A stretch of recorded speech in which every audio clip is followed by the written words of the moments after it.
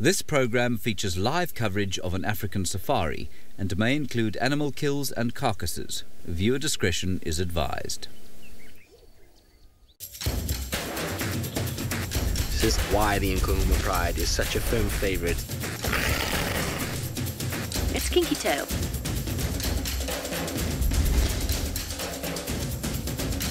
He just looks ready for a fight. This is still her territory. The Avoca boys are here to stay. How insane was that?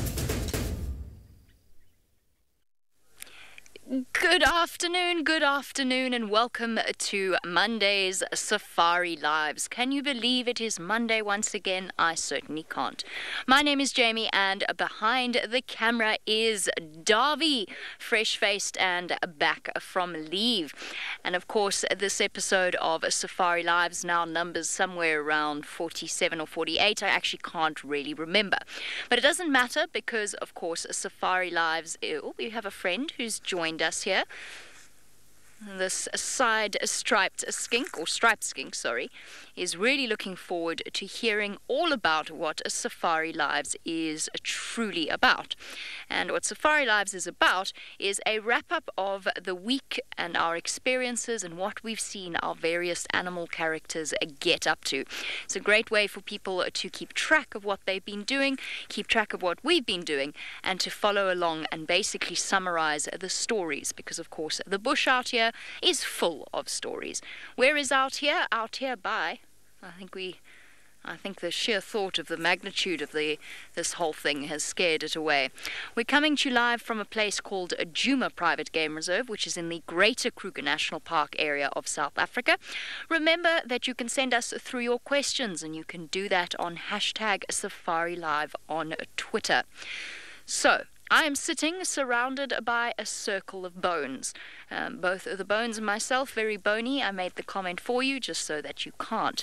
Now, we've really done skulls to death. We've spoken about leg bones, we've spoken about skulls, we've spoken about teeth, we've spoken about all sorts of things, and I love that because I have an absolute fascination with the way in which animals work. So today, what we're going to do is take a look inside our characters, and don't worry, there is a dissection involved, but it's not one of your known and loved animals, I promise. And we'll talk a little bit about that in just a little while. But today's subject is going to be anatomy and function and the way that animals work. It's a topic that is very close to my heart, which sits sort of in the middle of the sternum, just slightly off to the left, but not very much. That's the anatomy of the heart. It's a subject that sits very close to my heart and, of course, in my brain as well. I've done quite a lot of research into the different ways that the animals work, and we're going to be talking about all of the different animals that we see and how their anatomy comes together to make them into the creature that they are. So I hope you're all very excited about that. I'll explain a little bit more in a bit, but of course it's not just me nattering on and wanting to cut things up like some sort of mad biologist. Rusty is out and about looking for wild animals. Let's go across to him.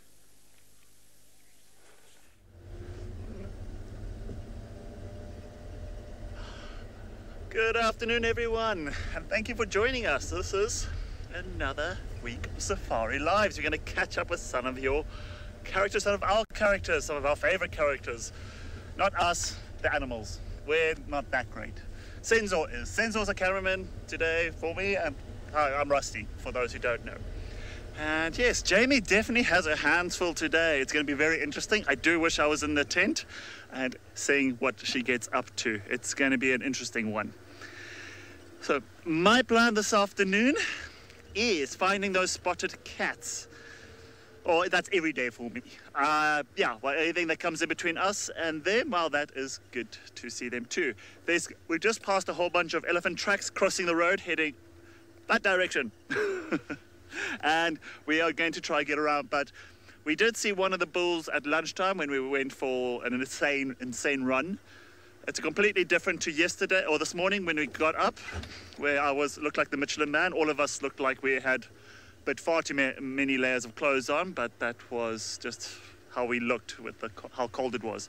But now Senzo, you could hardly recognize Senzo when he's cold. But now he's sitting there with a vest and shorts. It's yin and yang here. So it's, yeah, we're two different people from morning to evening. But it has been a gorgeous day. And even if it stays quiet with our characters, it's just amazing being out here and being able to share this with you. Oh, thank you. You're wishing me good luck. Thank you very much. I think I have the luck. I don't think I need it, but no, that's a joke. I wish I do need some luck in finding leopards, but anything else is just a bonus. The cats have been a bit shy recently. We think, I don't want to say it, but yeah, we think that Tandi might be on a kill somewhere because she has not been seen her tracks. Her tracks are somewhere around camp, or there's some movement of her most days. That she's been very quiet, so we think she's parked up somewhere on a kill. And yeah, Tlalamba, I have to pronounce it better these days. She hasn't been seen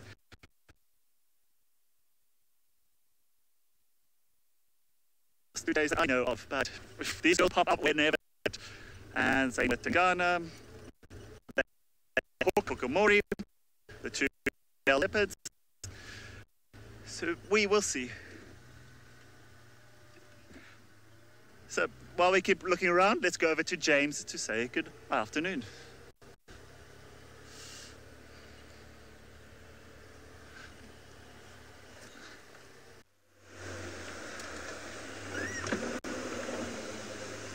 Hello everybody, good afternoon and welcome to this end of the Sunset Safari Live. My name is James Henry. On camera today we have got Craig, that's his very fast Batman-like thumb, and our characters for the afternoon are the hyenas of the Juma clan. Also, what are my other characters today? The Evoker males. Unfortunately, we probably won't see them because they're not here. And the Nkuhumas, of course, who are now on Buffelshoek, which is the reserve to the north of us. So our plan is going to be to check out what's going on with the... Sorry, the game drive radio is going off in my head.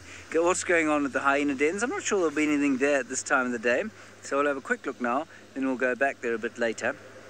Otherwise, we'll see what else we can find in and around this area. Treehouse Dam, which is the sort of central water hole of the area. And that's the general plan. So please send us your questions, as I'm sure the other two have told you, and make them character-based if you can, or certainly based on what Jamie's doing in the tent.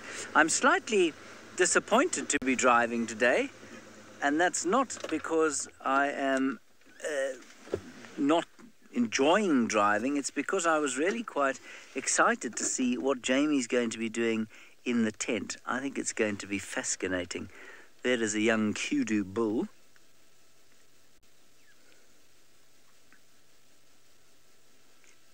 And in the background, you might just be able to make out the sound of a lilac-breasted roller. No, it's not a lilac-breasted roller, in fact it's a squirrel shouting at something. I've become very untrusting of squirrels. So our first animal, a young kudu. It's better than I've done the last few drives. We've had, I think, the first mammal in about an hour and a half into the drive. Let us continue.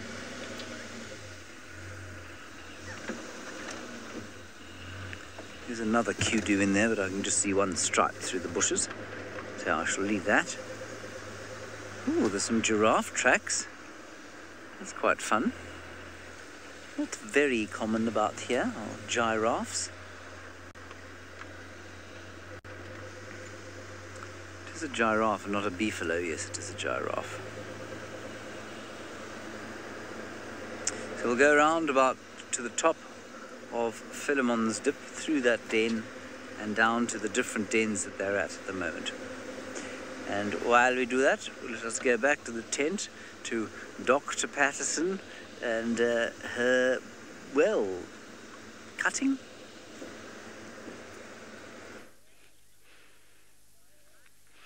has a really lovely ring to it, doesn't it? I think I'll settle for that as a nickname. It's definitely allowed to call yourself a doctor as a nickname. I mentioned that I have a fascination with animal anatomy and biology. The next section could go horribly, horribly wrong, in which case I do sincerely apologize. It's been a long time since I have dissected something. First, before we get into the realities of what I'm going to show you. First of all, we're going to talk a little bit about scrub hares. And the reason that we're going to talk about scrub hares is because they are ubiquitous at the moment. We've been doing a lot of working in the dark, and as a result, and for some reason, this place is absolutely bursting with scrub hare. There's scrub hare. I cannot tell you how many we drive past in a night. We stop for the little babies and if it's near the side of the road, but I probably see on average close to 50 scrub hare each and every single time I'm out on drive in the dark. Nocturnal animals, obviously, and very, very interesting, and I'll show you why. So first of all, what we're going to do, and I'm going to use my mouse over here, is we're going to have a look at scrub hare anatomy. And what I want to point out here is those enormous ears sticking out over the top of its head, as well as some enormous eyes, and the very thick fur and the rather rodent-like approach to chewing. We've included a section here with our thermal camera because it's added such a massive element to our understanding of how it is that these creatures work. It really is utterly fascinating, and what you'll notice is the glow of the scrub hare's ears. And what we're doing now, and I think the clip is now done, should be done,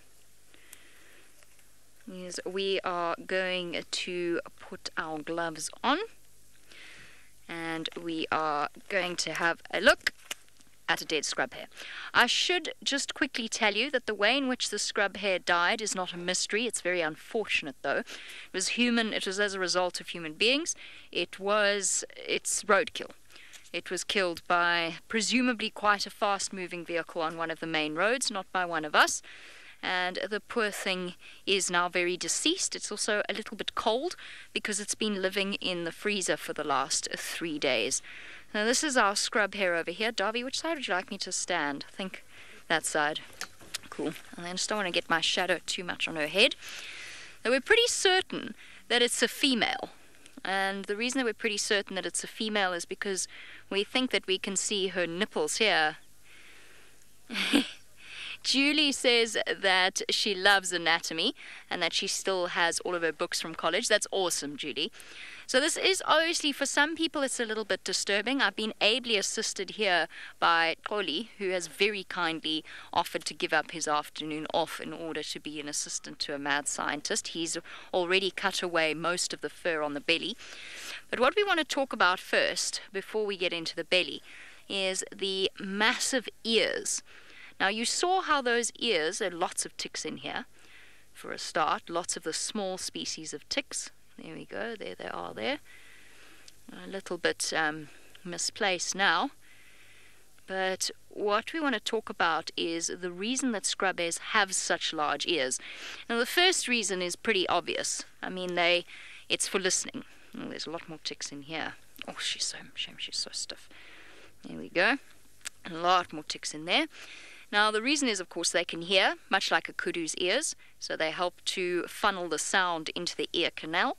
But there's another reason that is particularly relevant in the sort of wilds of South Africa, and that is because they are fantastic thermoregulators.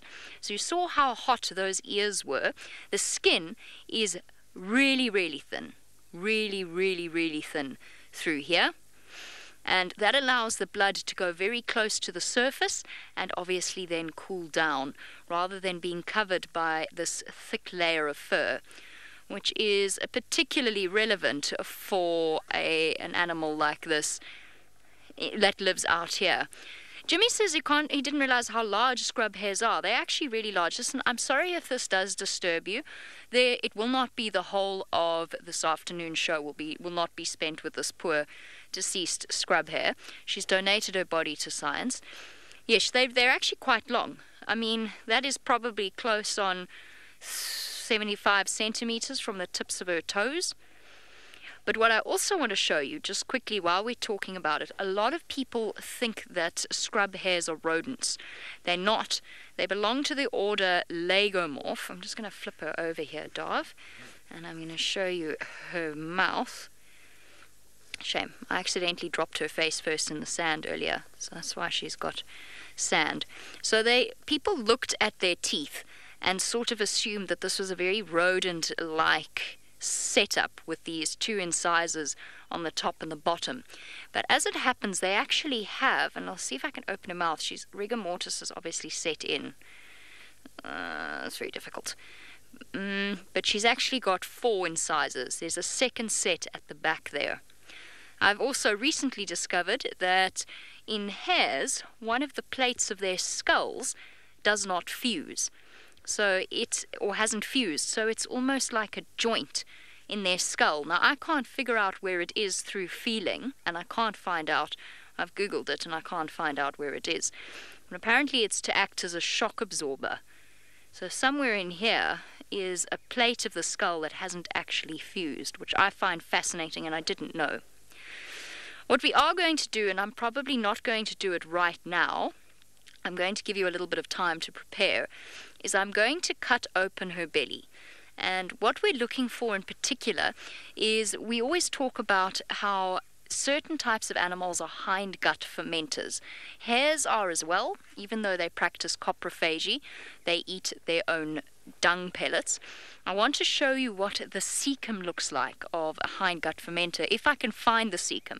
I've never dissected a scrub hare. It's been a long time since I've dissected anything, actually. And I have to just say thank you to Trishala for providing me with her dissection kit, because that's going to help immensely.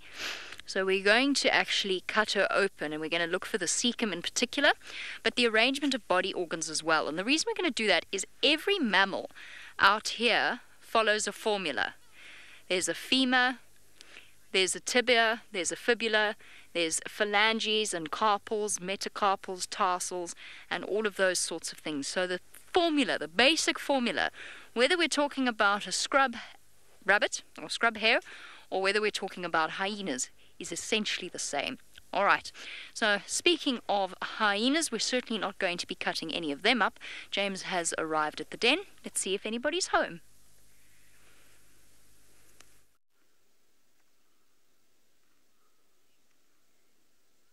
Yes, I'm very glad we won't be cutting up any hyenas' pyjamas.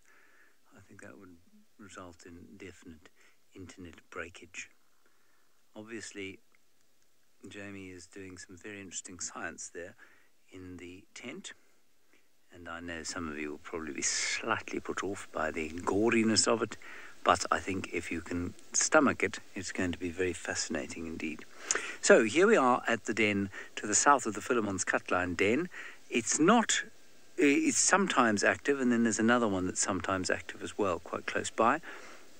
That's June and her 2 youngsters over there. And it's a long time since I've seen Plonk and Pretty's youngsters, and Pretty and Ribbon and all the others, and I don't know if they've been around here or if they've been at the other den. But we'll check both. Quite lucky, really, that we've had them out here at all. I'm quite surprised. Everything is very quiet and very calm at the moment.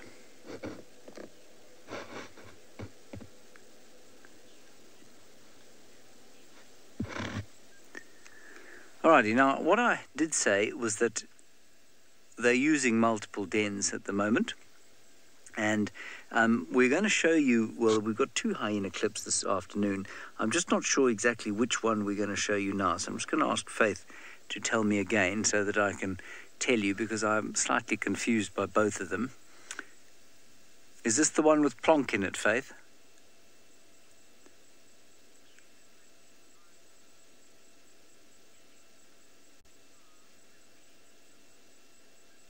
No, that doesn't...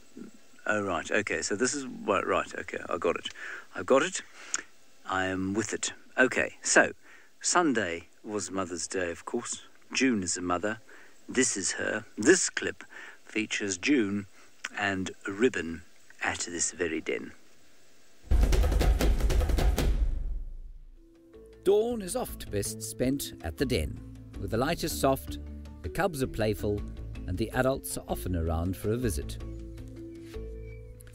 I say den, but these days it's actually more like a warren.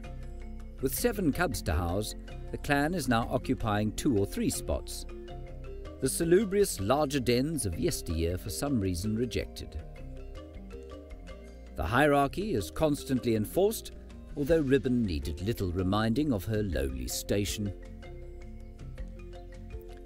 June's little ones continue to thrive, and their mother is tireless in her care.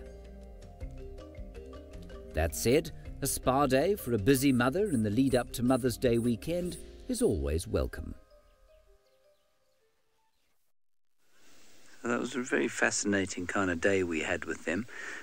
I have been, I think, singularly unsuccessful at finding all of the different hyenas, and so we will show you a little bit later some of the other characters of the Djuma clan, because we've had a pretty good week of seeing them this week, so it's been really nice. I don't think we're going to go anywhere from here. I think we're going to stay here and just see if they don't start to play. Then we might check the other den and see if the others are out over there as well, which I think will be quite fun. And for those of you who were watching this morning, Paulie turned to the camera to say something or other about the hyenas, and he had his foot on the running board, just sort of half out of the car. And Plonk came right up to him and gave him a little nip on the foot. And Paulie let out a very unmanly squeal, which was quite amusing, but also just an indication of how precocious Plonk has become. Or not has become, is in general.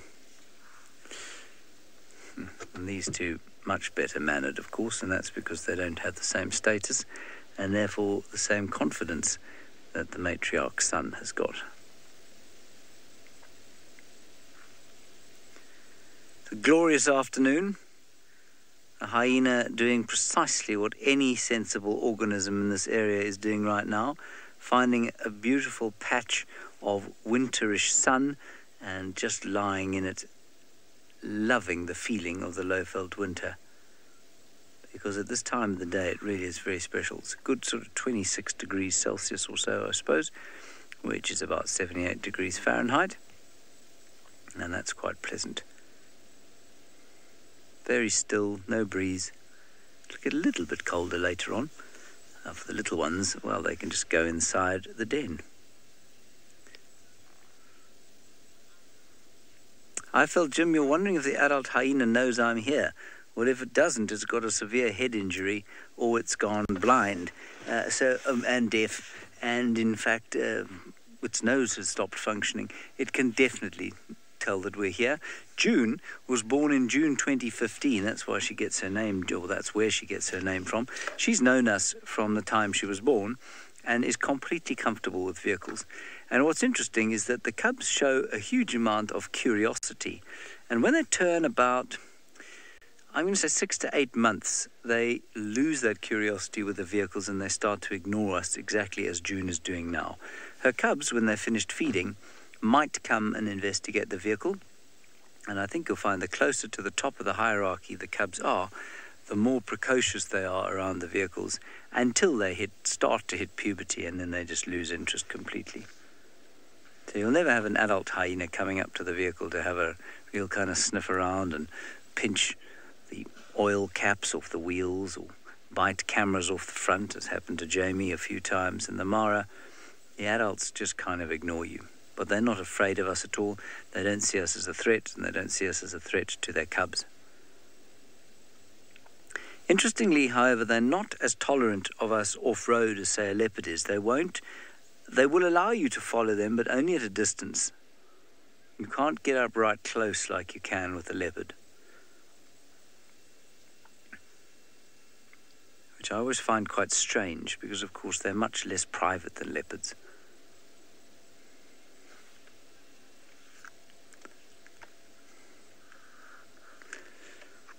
All right, G, let's go across to the western parts of the reserve where Rustles is looking for leopards, and we might move on to the other den.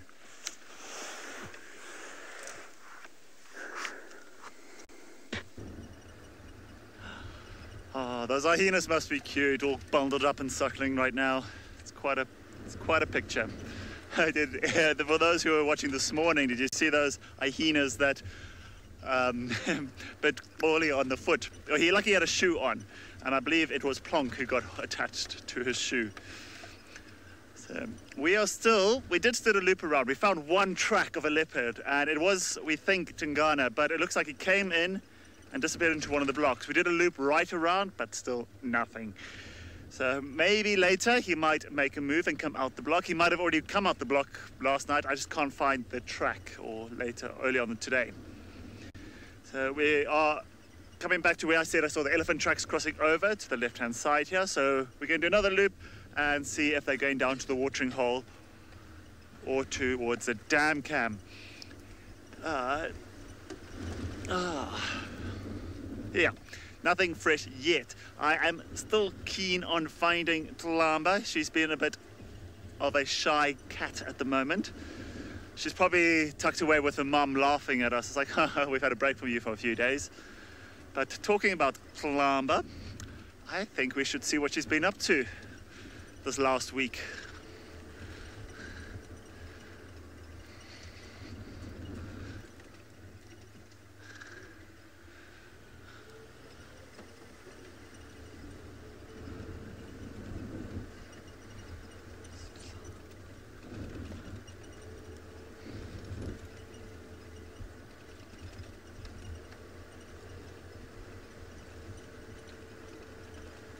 Ian, whoa, sorry, almost missed the road I was wanting. Ian, you're asking how many times in a lifetime can a leopard produce cubs? Well, let's say a female leopard comes into maturity at about 2.5 years. She can fall pregnant then. And then, let's say, yeah, up to about 13 years of age, that's pushing it. Like Tandi, one of our characters for today, we believe she just had a litter, but she's at an age where she's 13 years old, and she is pushing a very old leopard age. So she can get a few more years older, but whether or not she'll have cubs. So you're looking at from 2.5 years, they can fall pregnant. And then every 2 years, a year and a half, they can fall pregnant again. So, yeah, let's go, 1, 2, 3, 4, 5, 6, maybe 6 litters in a lifetime, on average, maybe even less than that. And then you got, it's 2, 3 cubs at a time, maybe 1 cub surviving. Ooh. We've got a lot of elephant tracks crossing here. I think it's the same herd we saw earlier. Yep, it's the same herd that came across. I don't know if you could see them on the road there. That's a herd of Ellies that crossed here. Now it's all over, on top of all the vehicle tracks. So I wonder if they've already crossed over our boundary. I would like to see them. Okay, well, let's keep going. It's all mums and calves and definitely a young bull in there somewhere.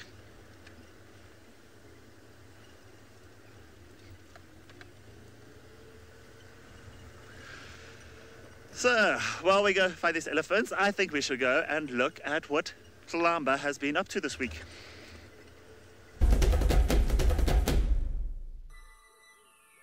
Tlamba continues to grow in independence, spending most of her time in solitude away from her mother, Queen Tandi. The young princess made her way through the thickets, seemingly on a mission to find breakfast. Gaining advantage on a termite mound, she scanned her surroundings, surveying keenly before half-heartedly calling for her mother. With no response from Mum and no prospects for breakfast, a groom was in order before the young princess disappeared into the thicket.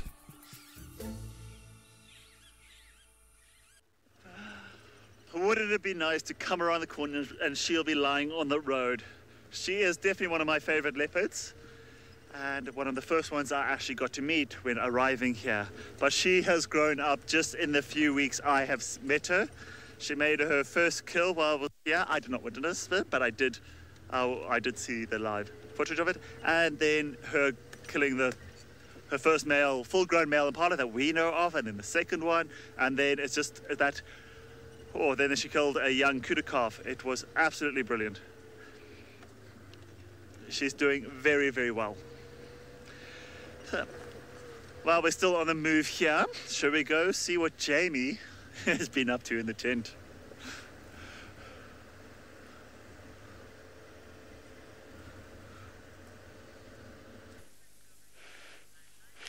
Okay, this is going to be the goriest part of this whole process. So, for those of you that are sensitive of stomach, please don't watch. Just turn away for a little bit. Just listen if you want to. If you don't, cup of tea might be nice, because we are going to. I've cut her belly open, or his actually. I think it's a he. So I want to show you what the intestines of a scrub hare look like, because every single herbivore is basically geared towards breaking down plant material and getting the most out of it that they can. All right, you ready? Prepare yourselves. Okay, cool. So before I started cutting through the connective tissue, what I wanted to show you was the amount of blood vessels. It's obviously still stomach contents of his last meal. Amount of blood vessels that move through or cover the intestines and fill up the peritoneal cavity, which obviously are very important for a couple of things. One is to keep the cells supplied with blood, but the other, of course, is for absorption as well. We all pretty much know the process. We go through the small intestine to the large intestine, but things get a little bit different in a hindgut fermenter. This here is a massively modified part of the intestine that is the cecum. And the cecum is essentially a fermenting chamber filled with bacteria, good bacteria, not bad bacteria, that help to break down the plant material and actually allow the body to get as much as possible, because the digestive system is not capable of breaking down cellulose. So that is where all of the important stuff happens. Not all of the digestive products make it through the cecum. Some actually bypass it. And then as you get towards the end, you get little calcix. Yes, I tell you exactly what its last meal was. It was grass, because that's what they eat. Calcix wants to know if I can tell from the digestive tract. I can't. Where are the little pellets gone? Oh, here. Here we go. The end part of the digestive process, as you know. I'm going to cut open the intestine. Sorry, Dar, for the smell. Scalpel's a little blunt. Here we go.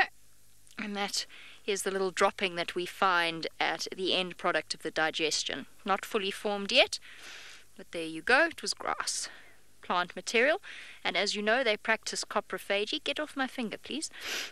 And so as a result, they're able to digest their food properly. There you go. I know this is gruesome, but it's really fascinating. Look at the massive muscle structures along the inside of the abdominals, lining the spine, and huge blood vessels that transport blood to the lower limbs and to the pelvis, and of course then return the blood back to the heart and then to the lungs, which is utterly fascinating. I think this is a spleen, but I'm not 100% sure. I'm missing a liver somewhere, so this might be liver. No, there's liver there. That's its liver. No, it's a kidney. That's a kidney. Sorry, talking nonsense. Look, there's one kidney, there's the other kidney. Sundancer Imagery says that they love learning about this stuff. I do too. I find it totally fascinating. And it doesn't in any way stress me out or disgust me. I'm lucky that way. It doesn't bother me. It's lungs. I haven't broken into the chest cavity yet. It's a bit of a tricky one to do, but there's lobes of lungs in here. Well, this whole thing, it's fascinating to me to think that this is a meat sack. It's a sack of meat that exists, as all of us do, purely to keep the neurons and the brain alive. Your whole body is just your brain and your eyes, your neurals, what am I trying to say? Your nerve structure, your nerve system, everything else exists to keep your brain alive. All of this exists to keep your brain alive, and I find that absolutely fascinating.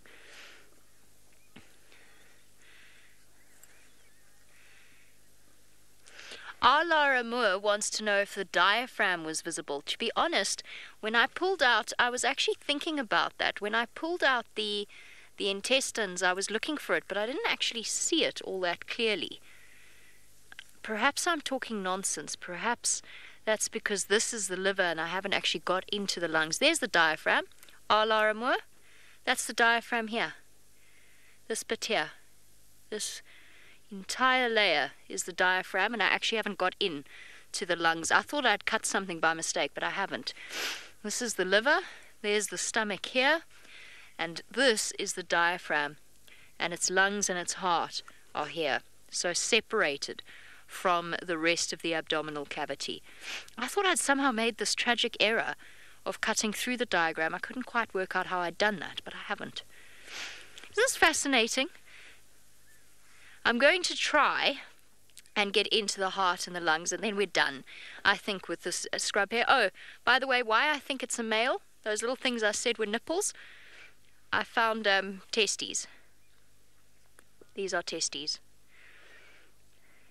Yes, Zach, absolutely. I would not be surprised at all if we have a visit from a hyena later today, or later this evening as it gets dark. Yes, they'll smell. They will definitely smell what we're doing. Oh, so tough. It's astounding how much force you need to cut through meat. There we go, into the chest. There we go. Here's the heart and the lungs. Isn't that fascinating? So clean. Obviously there's no blood because there's no circulation here happening. Isn't this absolutely fascinating? So what we're going to do, speaking of predators, is once we're finished with her, I just need to cut through this bit here, Darth. What we need to do is we are going to put her out to feed the predators after we're done here. So she will become a meal for another creature. Let's see if I can get the lung out.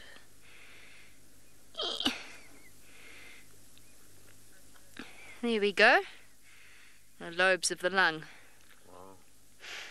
Very cool. I'm absolutely loving this. It's so fascinating. Big thank you to Xoli. There are very few people who shine as brightly as he does in this ever dull world. So thank you to him for playing assistant. Right, I'm going to try and finish this up now.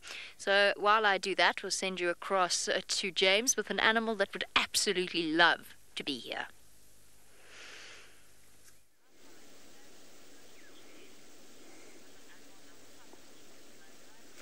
So here we are at the other den, everybody, and you've arrived just at the right time.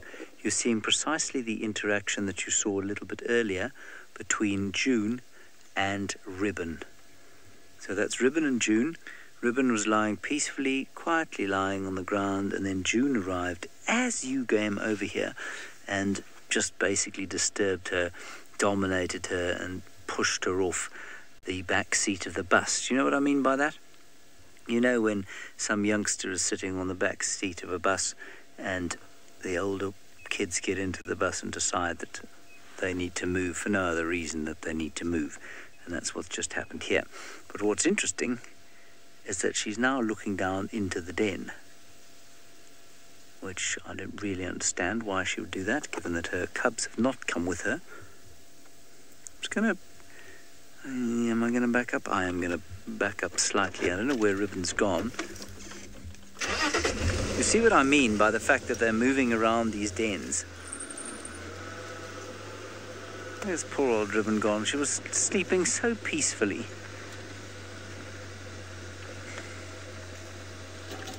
I think that's June now, gone to sleep without her kids.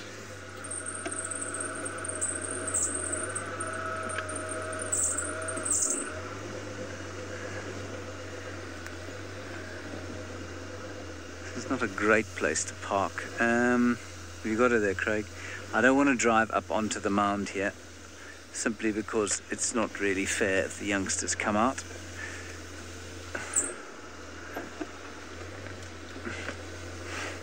Not that they're vaguely afraid of vehicles. say when you got a shot there, Kruger. Bit more? Yeah? Okay. I do believe animals can recognize our scent and voice. I've no doubt in my mind. Remember that stat I gave you the other day of a rat versus a human being? 80% of a rat's brain is dedicated to interpreting olfactory signals, whereas 3% of a human being's brain is dedicated to the same. I think you'll probably find a hyena is much closer to a rat than it is to a human, which means that the smell of a human being and the different smells that human beings have must be familiar to them. The only thing that I would say counteracts that is the overpowering smell of these vehicles. So they smell like petrol, or what you'd call gasoline there in the United States, steering fluid and brake fluid and coolant and engine oil and carbon monoxide, and well, carbon monoxide's odorless, but all the other gases that the car produces. So I think that's probably the overwhelming smell here, and I think that's often also why we're able to approach animals as close as we are able to in these vehicles, because they mask our human scent. So yes, I'm sure they can smell the vehicles. Can they smell the individual humans in them? I don't know. Can they recognize our voices? I really can't see how that wouldn't be possible, except to say the following. They can definitely recognize each other's voices. Of that we have no doubt. There's plenty of research to show that just about all animals can recognize different individuals of their own species. But in the same way that I can't recognize the difference between two hyena sounds unless I heard them repeatedly, I don't know if we sound all the same to human beings. I mean, I seriously doubt I sound the same as Lauren or as Jamie to these hyenas, but I could easily sound the same as Xoli does. Obviously, to you we sound completely different because our accents are totally different, but the tones of our voices pretty similar, I guess, and I guess if your ears are not attuned to it, you might think that that was the same creature speaking. So, yeah, I don't think it makes a big difference to them. I've often thought that elephants can recognize individual voices, and certainly the tone in individual voices. And then there is always the chance that you are engaging in some sort of confirmation bias. So, for example, we love to think that the leopards recognize us individually. I've fallen prey to this many, many times, where I was convinced that Hosanna was recognizing my voice and coming towards the vehicle because he heard me speaking my unique timbre. And whether that's true or not, I really don't know. I think it's unlikely, but it's possible. The problem out here, especially as guides and as casual observers as we all are, is that many of our observations tend to lack scientific rigor. They are wild conjecture, half of which makes it so much fun. Minamu, yes, hyenas do use multiple dens to avoid predators, but at the moment they're using two dens right next to each other, and they don't seem to be staying in the same place all the time. So June's here now, her cubs are at the other den. The last time I saw her, she was at this den with her two cubs, I think, if I'm not mistaken. Pretty was here. Ribbon was here too. So they seem to be all over the place, and I don't know which den Plonk was at this morning. So I'm not really sure. So, I mean, to answer your question properly, yes, they do move dens because of predators sometimes. So if there's pressure on the den, they'll move. Sometimes it's for disease, and sometimes it's because of flooding, for example. That can happen in a place like the Mara, not so much here. In fact, the chances of flooding here are extremely, extremely small, same as the chances of a politician apologizing. And so, you know, I think that they are operating from two dens here because both of the dens are small, and they're too small to take all 7 of the cubs. Okay, let's go back across to Rustles, who I believe has not found his character, but he has found something interesting.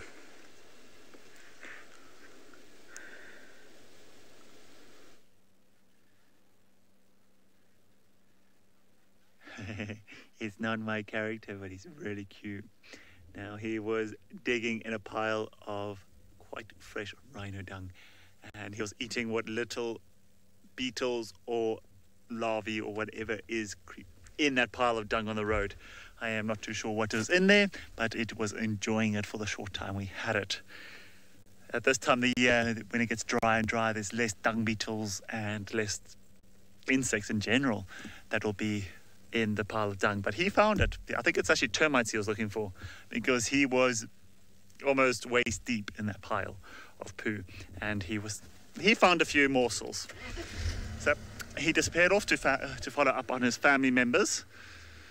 You can hear them in the background chirping to each other. Let's go around this. So I did find where the elephants went, out of the area. The tracks headed straight out. And I think they might have been harassed by a bull, because they weren't walking very slowly. You could see where their track is, where the back foot is way ahead of the front foot. So I think one of the cows might be in season, and I think the one or two bulls might be harassing them, or a bull might be in must and is following them and just pushing them. So it's fair enough for them to get out the way. They don't need that.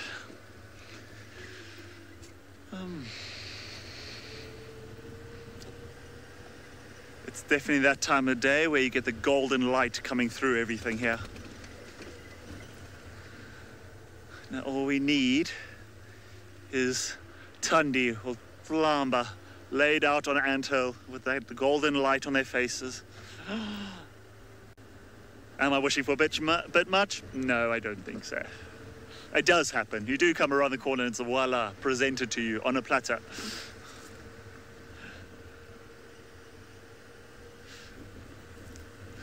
So we're still browsing around, see if anyone is moving about. But while we do that, shall we go back to James and see what the hyenas are getting up to?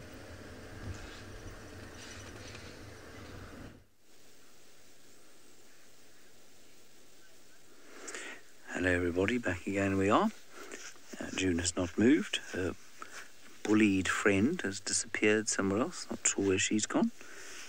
So we were chatting a little bit about the den sites and the fact that they seem to be using both dens because they're not big enough to house everybody. And what I was thinking the other day is that and you'll see in this next little clip that we're going to play for you, is that the old Duma clan dens seem to be much bigger. You know, if you think about for those of you who are sort of veterans of Safari Live, you think about the dens or from Vuba Road or off Gallagher Shortcut, which are much further to the north of where we are now. They were much bigger than these. Huge, places with multiple entrances. And they haven't seemed to use a termite mound of that size for some time. Anyway, I think the number of cubs and the size of the mounds has meant that they need to move between the two. They're very close to each other. They're not far at all, only about 100 meters or so.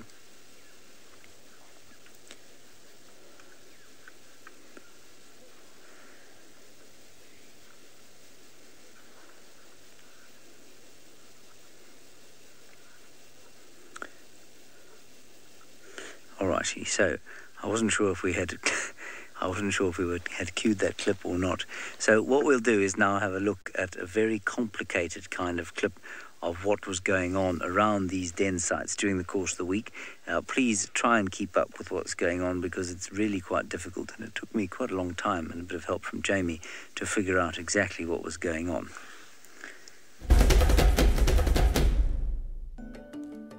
A lot going on at the dens this week, so hold on to your seats and try to keep up. Plonk made a welcome reappearance a few evenings ago.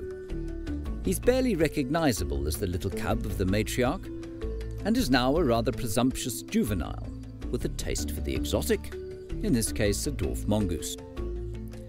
His exalted status continues to make him less than gracious to his clanmates, his mother included. That said, Corky remains protective of her darling, chasing Pretty's cubs away when they got a little rough. And Tima, a low ranker, received little respect and so chose to take her frustrations out on a stick.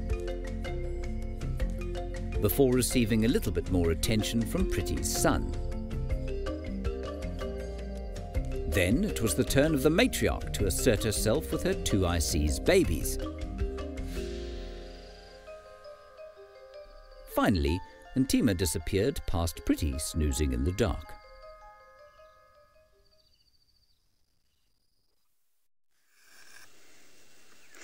So, I don't know about you, but when I first watched that clip, I had to close it again and go and have a small lie down because it took me that long to figure out what was happening. And very interesting because we had just about all the characters in there. We had Ntima in there, we had Plonk in there, we had Corky, we had Pretty, we had... Did Ribbon make an appearance in that clip? I don't think she did. June seemed to make an appearance, but then I don't think... Yes, she did. She did make an appearance right at the very end.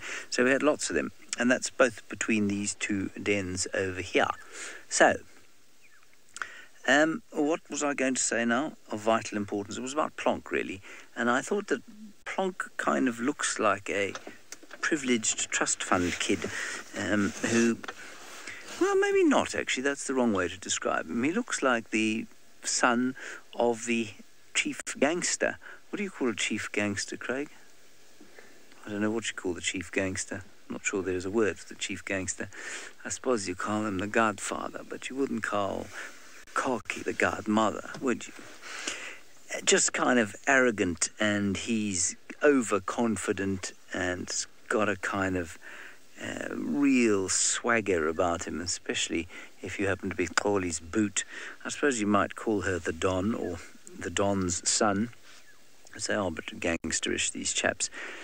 That, of course, is going to change for Plonk irrevocably, because, of course, the poor fellow is going to have to leave this clan if he ever wants to mate. And so he will be enjoying his days of dominance for now, but as the hormones of puberty eventually kick in, he's going to get a wanderlust, and then he's eventually going to leave and go off and live with another clan as a low-ranking member, which is, of course, the way of things with hyenas. I'd be fascinated to know also the kind of hormonal changes that make that happen, because I don't really understand them at all. I've no idea what goes on inside a male hyena's body that makes it want to leave home and seek out the adventure and extreme danger of trying to infiltrate and get into another clan. They're not the only animals that do that, of course. It happens in baboons, entirely common. This is precisely how baboons disperse. It happens in vervet monkeys, same thing. And it happens even in elephants, except the elephants don't go and join another herd. They just leave the clan.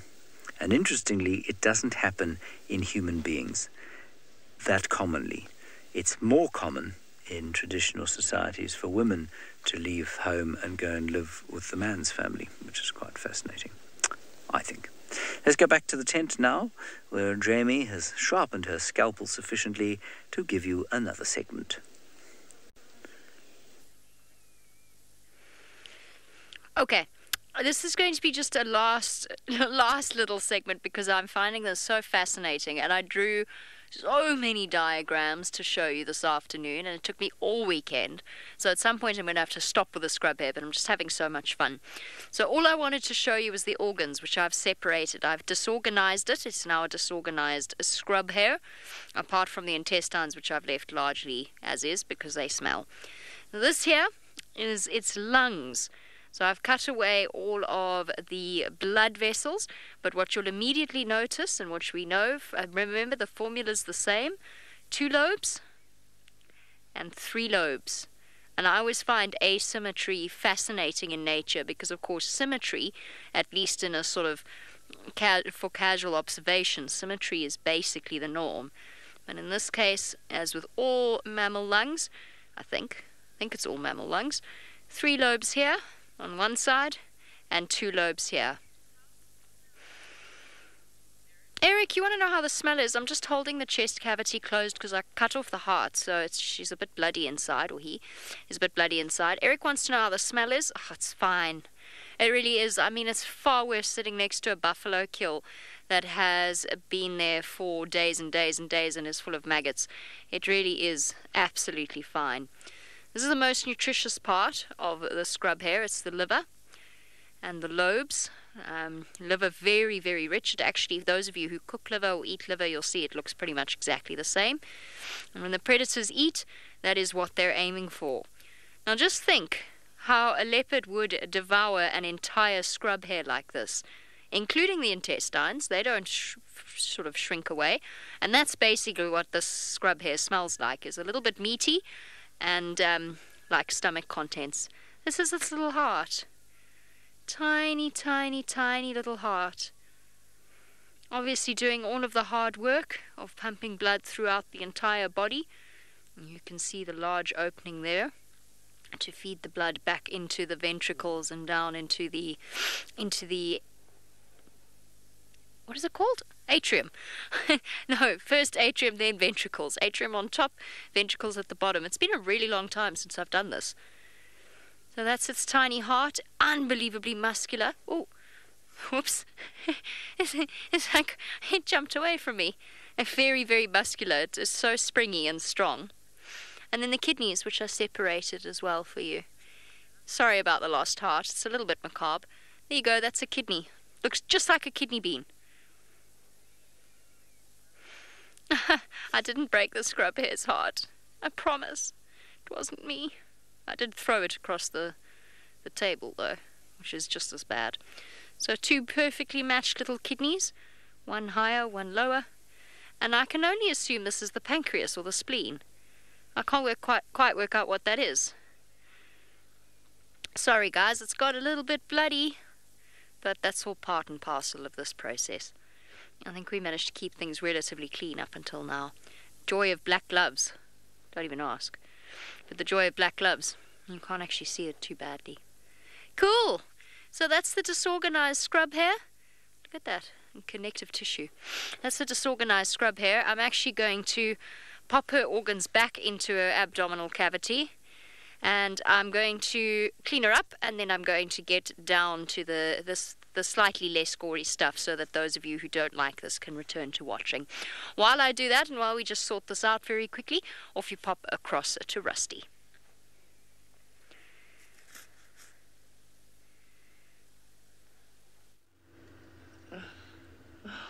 I am wondering if they're going to bring this topic up at supper tonight, or exactly what is exactly for supper. Scrub hare, yes, I have tried scrub hare before, but something that's been frozen, cut up and dissected, I don't think I'm that interested. It doesn't matter how much I like scrub hare. That is, yeah, no. I just hope, yeah, let's hope they scrub up nicely and are presented at supper tonight with nothing attached to their fingers. But that is absolutely fascinating, and I'll definitely be, myself and Senzo will be watching it later on this evening. So I was just watching all that elephants herd, the tracks across the road, and talking about family kinship and all that. It's lucky for like young elephants that they grow up with the herd, especially the females. They don't really have to leave the herd. They can stay with their mothers and get taught and learn behavior. And they're not just sent off on their own, just do their own thing and say, yeah, we'll have you for a year and a half, now be free, you're on your own. We'll teach you everything you know. And so lucky, like with big prides, like lions, the females can stay with the pride, mostly, for most of the time. And they don't have to be, everything is just taught to them. Where they go, the best places to eat during the winter, where to go for water in the dry times. Same with the elephants, same with lions, same with a lot of the impalas and buffalo. But then you go down to leopards. After just a year and a half, it's like, be free. You are on your own. Defend for yourself. You know my territories. You know what I smell like. You know how I call. You know what your dad sounds like. Your dad knows you, so you should be fine. It's just, young leopards definitely do have it very hard, and the fight for our territory, it becomes very difficult. I'm not saying for male young lions also have it very difficult, but leopards, male or female, they do have a tough time out there. And once it's very hard for them to establish territories, especially when there's such a heavy population.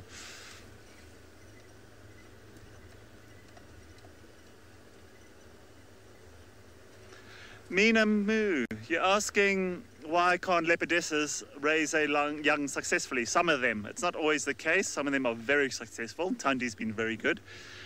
Some leopards, yeah, it's just bad luck. It's just sometimes you're just in the wrong place, wrong time. Sadly, we heard about Shudulu and her one cub. She lost that to another territorial female. And it's tough. It's really tough out there. And you learn. Hopefully that other younger cub, that sibling, learns this and watches out now, knows when to run, who to say, yeah, don't hang around and chat to your neighbor, because it's just a very tough life out there for leopards. And talking about Salamba, she's done very, very well for herself. Her mum, although she's very grumpy most of the time, I'm sure she's very proud of her daughter, whether she does have a funny way of showing it sometimes. But Tulamba has definitely got her mother's traits and her dad's traits. And having that, there was a viewing of them a few weeks ago when you had both Tingana, Tandi and Tulamba all together, and that's just very surprising to see, even at those ages. And Tingana was absolutely chilled with her around.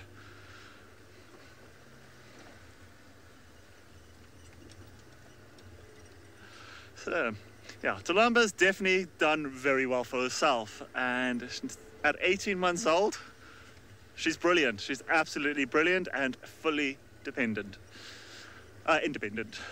So, let's see what she got up to last week. She's done very well for herself.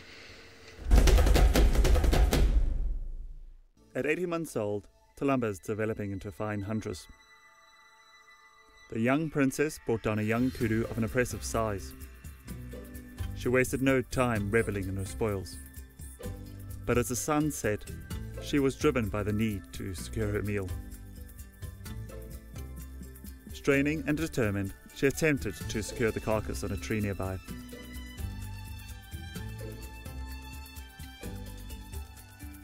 Belly full and tired, Tulamba clambered down to rest, hoping that she had done well enough to secure her meal for later.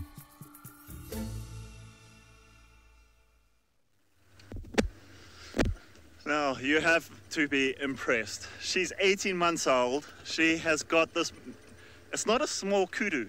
Compared to her size, I know a lot of it was eaten, but she managed to drag that and hoist it into that tree. That's impressive. And it's just, like I said, it's 18 months old, and even 2 months ago, she was killing impala. It's incredible how far a leopard can go compared to a young lioness, for example, where she's so dependent on the pride to get to adulthood and to raise cubs and all that. While leopards, it's like, have fun, you're on your own. I suppose I do know some humans like that just can be very independent at a very young age. But leopards, she's done us proud, and she is just one of our favorite characters, and I'm sure she is a favorite character a lot of you who have watched her from a cub. I unfortunately did not see her as a cub. I have seen a lot of past footage of her growing up, and it's a huge privilege to be able to see her now as a full-grown adult. Now let's see how her future plays out. It's great to see. So, we're still looking for these spotted cats. Hopefully Tulamba might show herself. But while we do that, let's go back to James at the hyena den.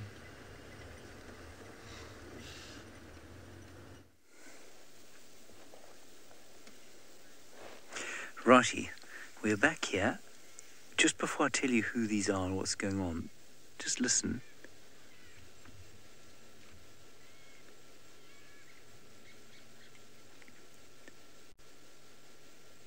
Sounds like there's a francolin being murdered.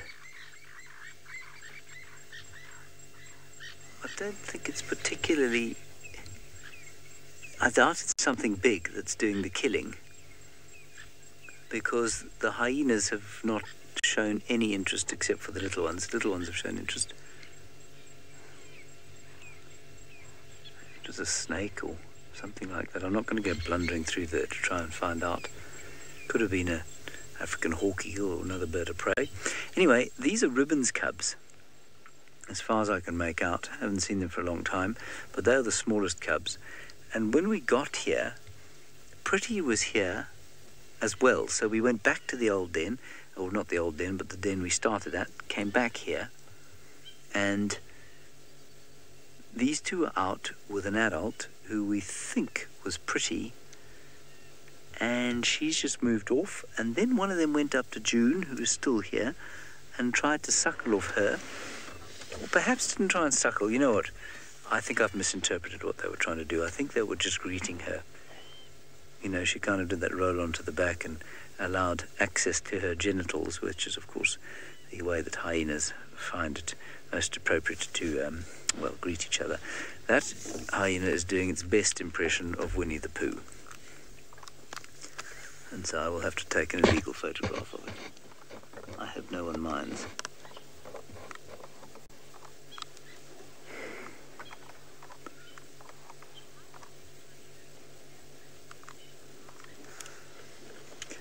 Dex, you're a new viewer and you're wondering how they make these dens. They actually don't have a great deal to do with the construction. The youngsters do modify them, but they are aardvark holes. So they are the holes that aardvark made in the dens in order to access the termites, and then they modify them.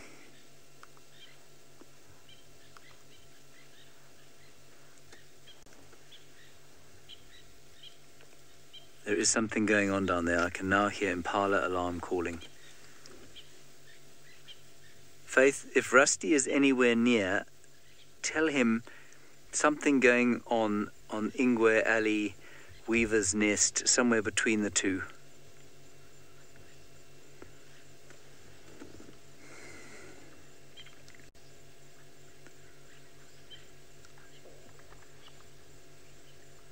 I don't think Rustles has had a particularly easy time of it today.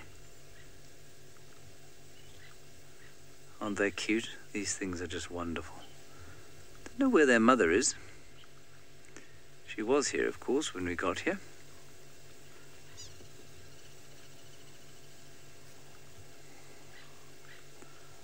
I just love that Pooh Bear look.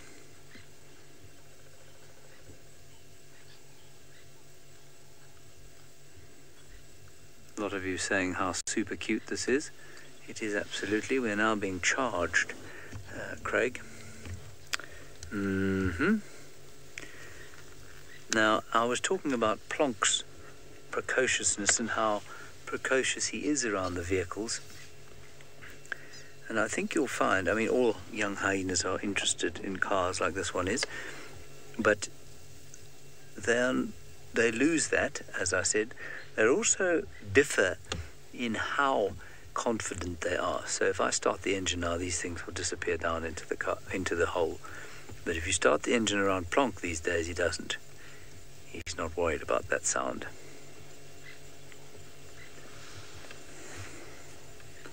I'm hoping to see young Plonky in the next 50 minutes or so. I haven't seen him for a very long time.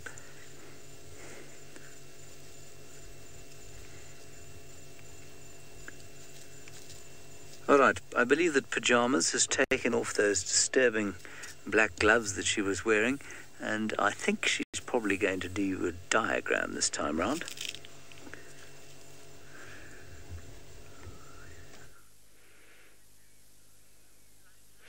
I have hung up my black gloves. I haven't actually, I've thrown them away. And the scrub here has been sent back to nature to be returned to the stomach of whichever animal decides to eat it. So we've moved on to the slightly less stomach turning, quite literally in the scrub hare's case, stomach turning part of our anatomy lesson. Now we see all sorts of different animals out on safari, one of which, of course, is the magnificent elephants. And you can imagine that their entire body is structured not just to be able to support their weight, but to be able to manage in different ways in dealing with being an animal that size. So first of all, we're going to have a quick look at the clip that we have. And what I want you to focus on while we're watching, I remember this was beautiful big elephant bull in Kenya, one that actually was so special he was collared. I want you to look at the way that the feet move, the trunk moves now as it's wrapping around the grass. Look at the flexibility of movement within it and the way in which they are able to maneuver their trunk backwards and forwards.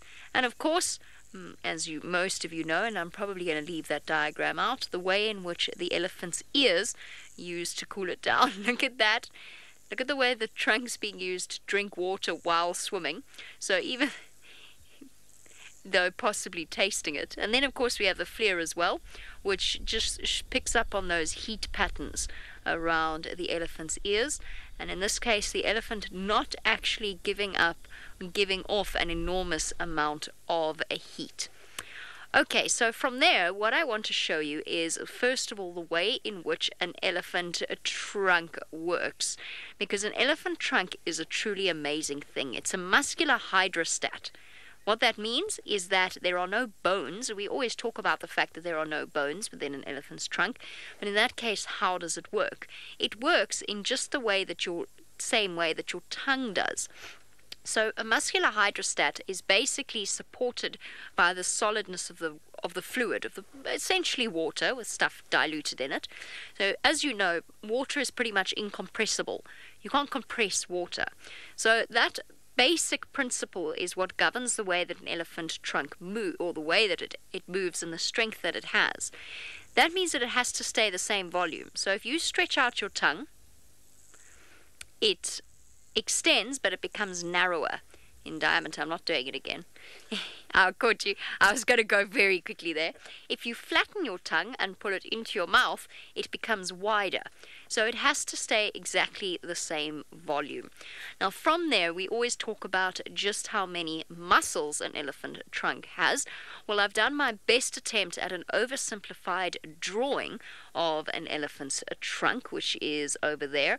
And what we're going to do is we're going to have a closer look at it, and I'm going to show you the relevant parts of it using my special stick. So these cross hatchings here represent the different layers of muscle. Now, it's an oversimplification because most of an elephant's muscles are radial muscles, but the top layer here is perpendicular muscle fibers. So this is the top layer over here. Then below that there are several sort of crossed muscles, so that they go sort of across the trunk and allow it a large amount of sideways and twisting motion. And then within the trunk as well, there are also, particularly around, this is the two tubes of the nostril. They are basically perpendicular to the nostril itself. So there you go. That is what an elephant's trunk looks like, and then the parallel muscles obviously going across on top as well.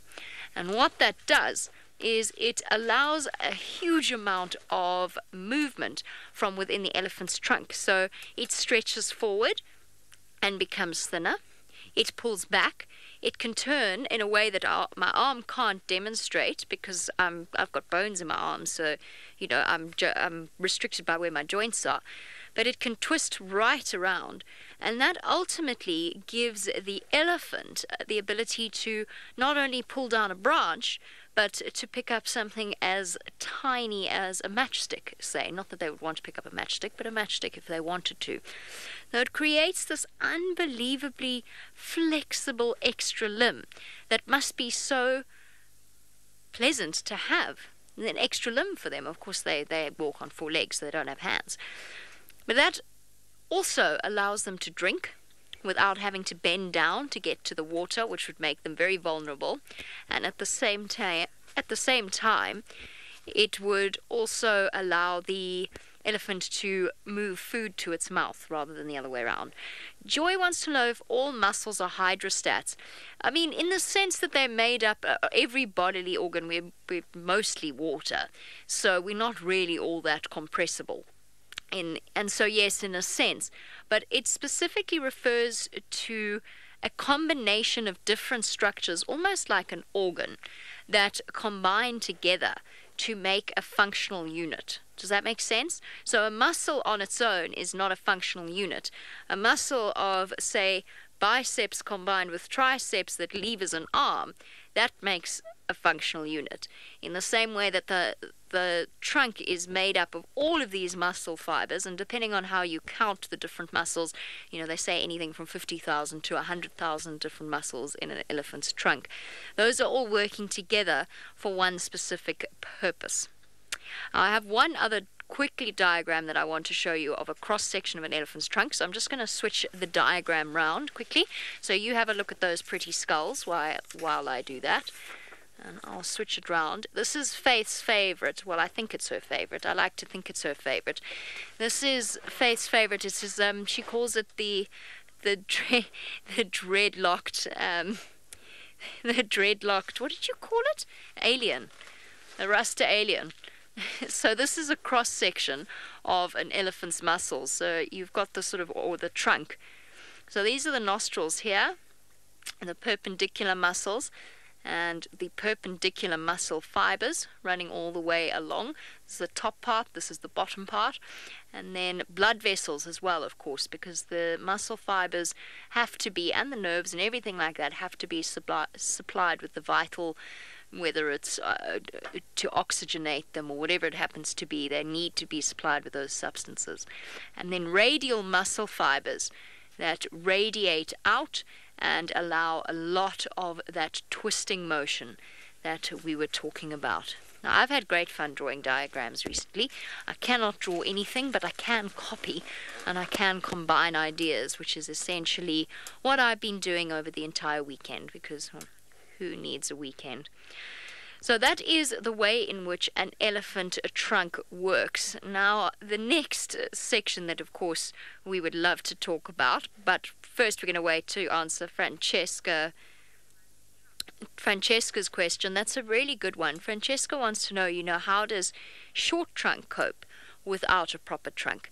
Now, short trunk's missing about, I would say, a quarter of the end part of her trunk. I suppose it depends on how compressed or expanded it is, but I'd say it's about a quarter, give or take, in volume. So she's missing those incredibly flexible and very dexterous finger-like protrusions at the end. However, if you watch her, she's learned to use it almost as efficiently, and she can twist it. She's still got that range of motion, and she can pluck things. It's not as neatly done as it is for other elephants, and she can also use it to drink. So her nostril openings are not blocked. She can still draw water up into the trunk and then transfer it to her mouth. So short trunk is pretty well adapted. However, I do think there's a chance that in the beginning, whenever she got that injury, whether it was from a snare or possibly a crocodile, whenever it happened, I think that's how she got split away from the rest of her herd. I don't think she was able to keep up. I don't know if she was stuck for a while. Perhaps she was injured and ill, and eventually, I suspect, we'll never know, I suspect her herd left her and moved on. And maybe a younger sister stayed with her, because I'm not sure that the eldest female with her is her daughter. I think there might be some other familial connection there. And then, of course, she went on to have the young male and the young female. Sorry, I saw movement in the tree outside. Darby, can you zoom in on that marula tree? What is in that tree? Is that no, the marula tree? The live one. Sorry, it's that one there. What is in that tree? It looked. I thought for 1 second, but I think it's because I have leopards on the brain. I thought I saw a leopard, but that would surely be impossible. In that tree, no, I'm imagining things, aren't I? No, look, there was definitely movement, but there's no leopard. Sorry. All right, everybody, nobody panic. I'm going to change diagrams quickly. Give me 1 second. Well done, Darby. I'm going to change your diagram for 1 moment, and I'm going to show you what an elephant's foot, no, I'm not, looks like, because everything's fallen down. We have a very advanced setup here. Okay, so I can't put it vertically, because otherwise it would not fit. We've got an elephant's foot lying on its side, and I just wanted to show you a proper diagrammatic example of what we often talk about, and unfortunately I've messed up the alignment of everything, so now it's all showing the borders. But the little bones of the foot, the way that an elephant's foot is structured, allows it to rest upon that fatty cushion.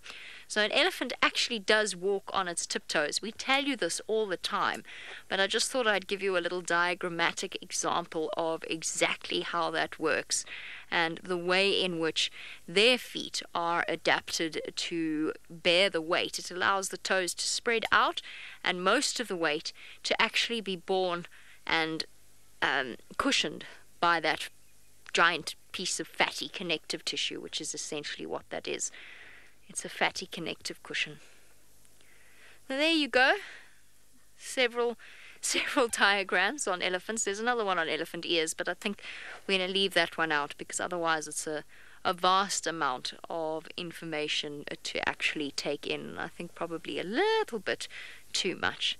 So whenever you see an elephant walking along, if you see them spreading out their weight in the way that their feet expand to cushion their weight, you'll be able to picture exactly the way in which their bones and their skeleton is adapted to do that. And when you see them feed, you'll be able to think about the trunk. I find this stuff absolutely fascinating. Well, I didn't see a leopard climbing into the tree as much as I really had hoped that I had. And Rusty's also really hoping to spot some spots. Let's see whether or not he's any closer.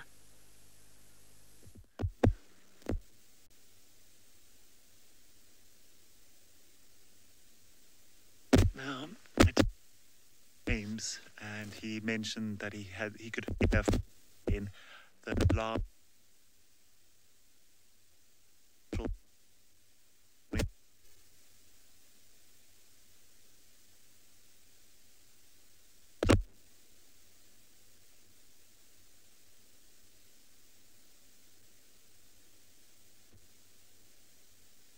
Listen out.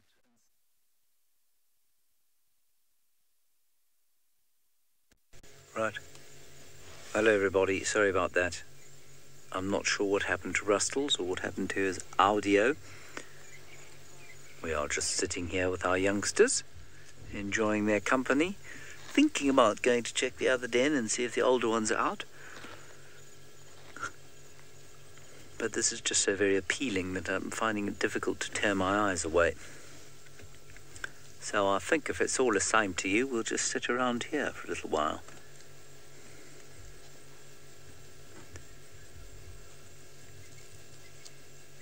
Everything's gone quiet where the animals were alarm calling. And now the typical game of eat stick is playing out. What I should have been doing, of course, while you weren't here, is trying to sex these cubs, which I don't think we've done yet.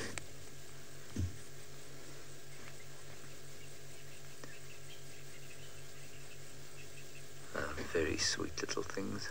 Oh, look at this Pooh Bear.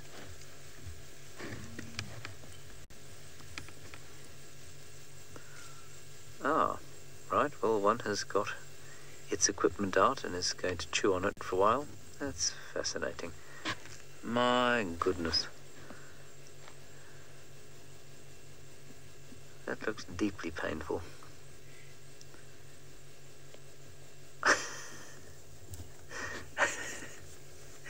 I mean, there's really not much to say about that, is there? Not much that isn't going to cause some form of offence.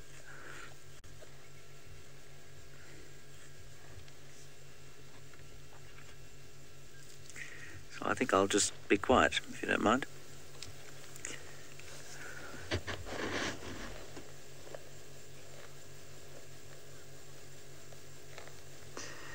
Righty, now I told you that the other characters I had for the week were the Avoca male, seen by Lee, and the Nkuhuma cubs, or at least Nkuhuma pride, seen by Xoli and Jamie. And, of course, when we saw them, we didn't realize that there had been a great trauma playing out down south.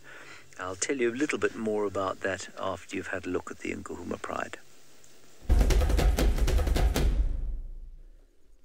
Various members of the Nkuhuma pride appeared not long after the Avoca male disappeared. The tatty-eared youngster called into the night, her calls not territorial, but rather seeking contact with a missing member. A little while later, we found out why. Her mother, the oldest lioness of the pride, known as Nana, had breathed her last. The 6 visitors looked fat and well fed, and only subsequently did we find out that they'd been feeding on a hippo far to the south, where a conflict eventually resulted in the old lioness's death. It is frustrating that we are unable to read the pride's emotional or hormonal state from their expressionless faces. Were they in mourning at the loss of one of their number? Had they experienced a traumatic conflict? Were they just moving on from another one of the inevitable upheavals of being a lion in Africa? Whatever the case, the Nkuhuma pride lives to fight another day, albeit without their oldest, most experienced mother and huntress.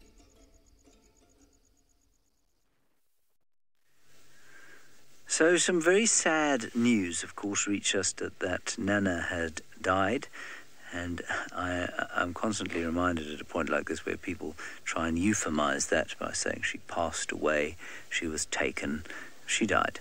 And unfortunately for her, I don't think the death was particularly pleasant, not that it ever is pleasant, but we subsequently have found out that there was a hippo carcass at Londolozi, up in the northern parts of Londolozi, and there was some conflict there. I don't know which prides arrived and took part in the conflict.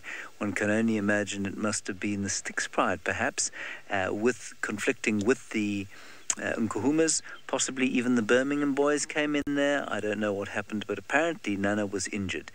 Possibly she was defending her youngsters, tatty-eared lioness, but most likely her son. Maybe she was trying to defend them when they came across either the Evokers or the Birminghams, because of course he is of an age that he would be threatened by them. Anyway, whatever happened, we don't know. She was injured very badly. And then she went off to a dam not far away, apparently on Elephant Plains, where she either succumbed to her injuries and died there, or she was killed by elephants. So elephants pitched up and apparently tossed her around, but we don't know if she was dead at that stage or if she had died already. So, yes, a tragic, horrible story.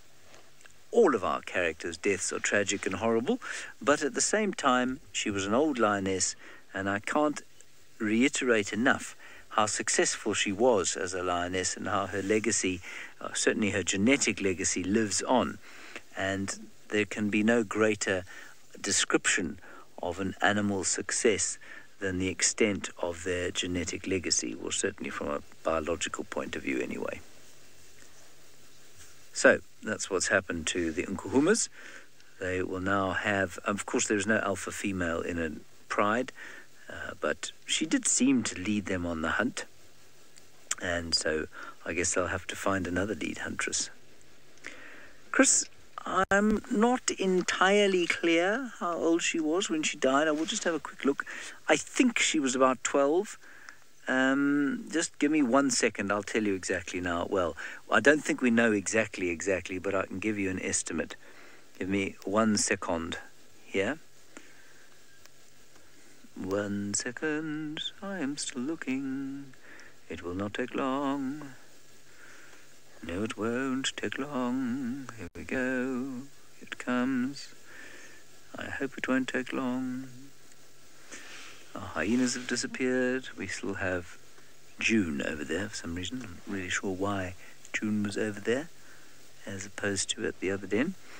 Just give me a few more seconds, everybody. I'm just waiting for this beastly document to load. If anybody else... Oh, here we go. Here we go. Don't worry. She was born sometime in July 20... What? No, that was her first litter. Date of birth 2007 or 2008. So she could have been as old as 12. She could have been as young as just over 10. I think she was older than 10. I would have said that her age was around about 12. That's not bad for a lioness. It really isn't. That's pretty good.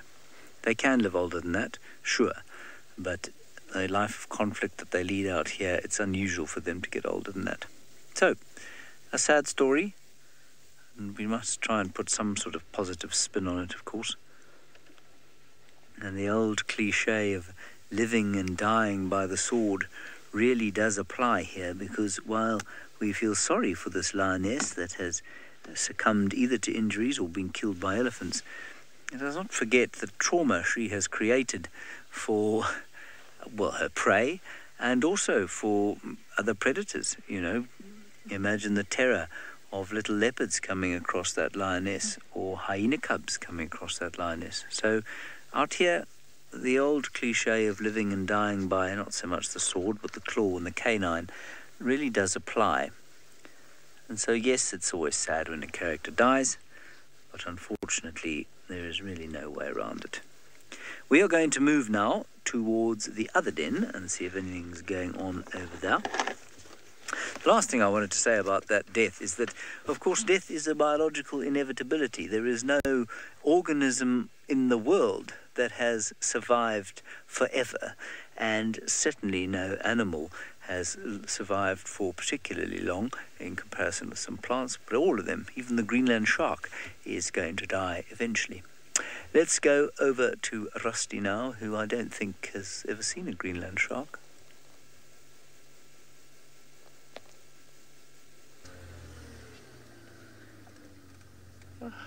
I apologise about earlier. I got cut off halfway through. It's just the gremlins are attacking from all sides.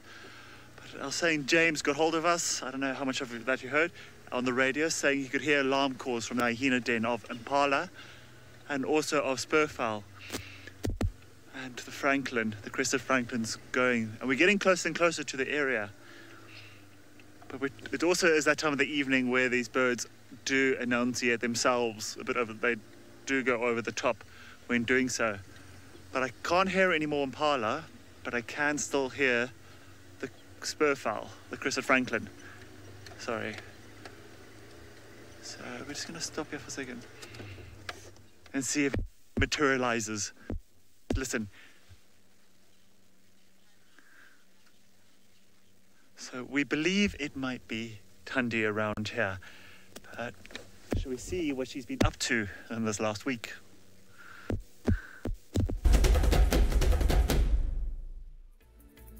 The Queen of Djuma spent a lazy day digesting an impala meal. As the afternoon wore on, Tundi returned to eat. She made it through most of the impala before the hyenas moved in. As the Queen created distance between herself and the scavengers, they made quick work of the leftovers.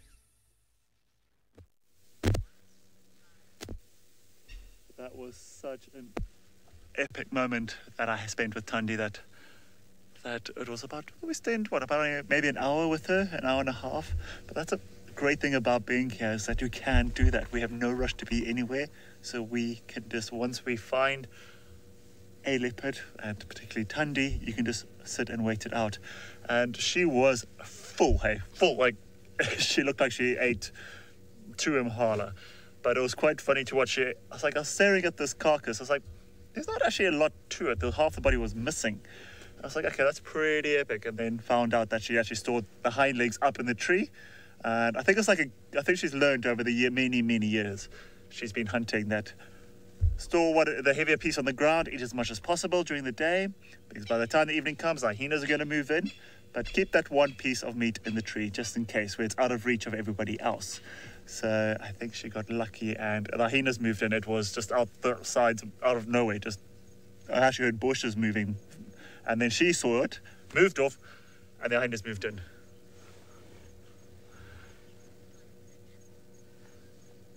Yeah.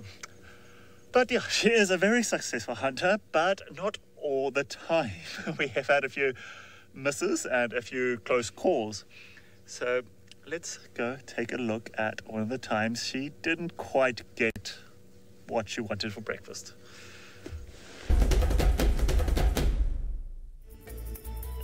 Another day dawned in Djuma, and the Queen emerged from the thickets. Hungry and on a mission after losing her kill to hyenas and failing to scavenge her daughter's cuticle, she set her sights on a duiker, inching forward with great stealth. She waited for the right moment and pounced, but the duiker was quick off the mark. The grumpy Queen slunk away into the thickets to re-evaluate her breakfast options. So yes, you will see that she may be the Queen of Djuma, but she has to work hard for her meal. Now, Those birds have stopped alarming, so whatever did come through here has moved off. All these Franklin have given us a little bit of false hope. So I'm going to do a loop around, I'm going to go back the way we came. It's either, whatever was here, if it was a leopard, it's either gone up to Voatela Dam, to the dam cam area, just to have a drink of water there, or gone down to Twin Dams. My bet is down to Twin Dams, so we're going to head there. We're going to head there and see if we can pick it up. Okay, while we do that, let's go back to Jamie in the tent.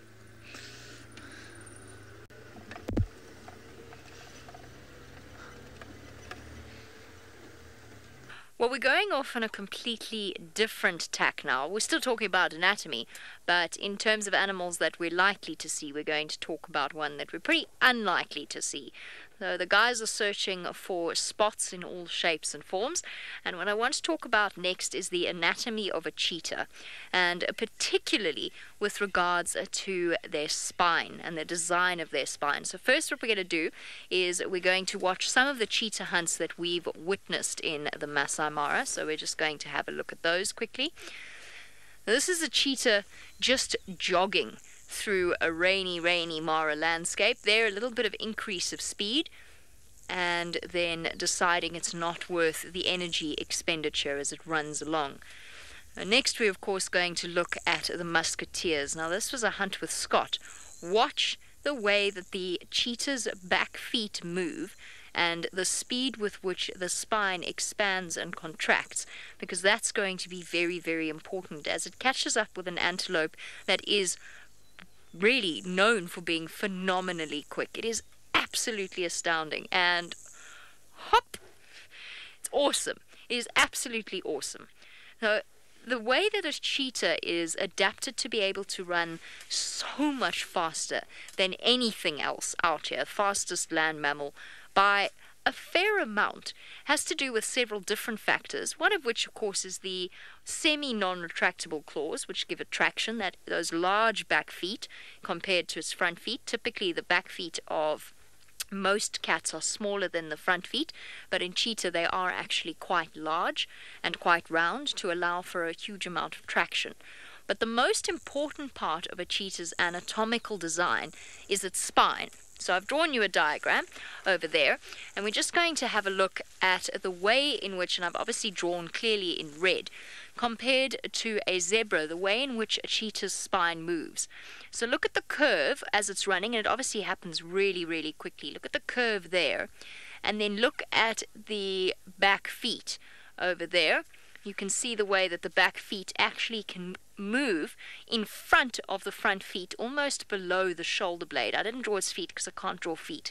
And its back feet fall here, and its front foot goes behind. Then, as it launches itself and stretches outward, it can lift its back legs up, right up high, and the spine actually bends in the opposite way. Now compare that to the shape of a zebra's spine as it runs. So if you have a look there, obviously very oversimplified drawing, you can see how it can barely curve upwards, meaning that the back foot and the front foot are sort of falling into the same place. The back foot doesn't extend all the way across to underneath its shoulder. Then as it stretches out, the same thing. It cannot lift its legs right up. It cannot stretch its front legs right out in front of it. So that spine is actually relatively immovable. And all of that results in the cheetah's phenomenal capacity for speed. So its spine allows it to take these massive strides, and all it is loosely articulated vertebra. So it's just that. It's that simple. Loosely articulated vertebra. You know that, especially with arching one's back, so arching your back, you know that the spinal processes limit exactly where your spine, how far your spine can bend back, except in those exceptional people who are contortionists. The back is pretty limited with exactly how far back it can bend. Most of that is because it's held in place by muscles and tendons, which sort of lock it in place. But there's a limit to how flexible it is, where with a cheetah, they are just that much looser as they run. So that back arches up, and allows it to curve in that way. Obviously, it happens so quickly when you're watching him run that it's actually quite difficult to see it happen. But you can see how that spine makes an enormous difference in the attaining that level of speed, that extra little level. And typically they abandon hunts not because they overheat, but it's just not worth the energy consumption. We know with Naratoy, she actually ended up having to be put down due to brain damage because she hadn't got enough food, and her sugar levels, her blood sugar levels had just dropped so low that ultimately she didn't manage to keep her brain fed. Essentially, that's the oversimplification. They actually don't, it's not because they overheat. They cannot expend that much energy contracting and expanding those muscles to create that burst of speed. Oh, where was I going with that thought? Why was I saying that? It's obviously very different for animals designed for stamina. What was I going to say about that? Oh, where they do overheat, typically, and they've done a study on this, is when they're really stressed out about losing their prey. That is when they start to really build up body heat, and their body temperature actually lifts up. They don't overheat necessarily, but that's where you see the greatest spike in their body temperature, especially when confronted with something like a hyena or a lion, even more stressful for them. And that's when you get that fight or flight response, which of course we've talked about previously on Safari Lives. So there you go, a comparison with something like a zebra, which is also very, very fast, but not quite as fast as a cheetah.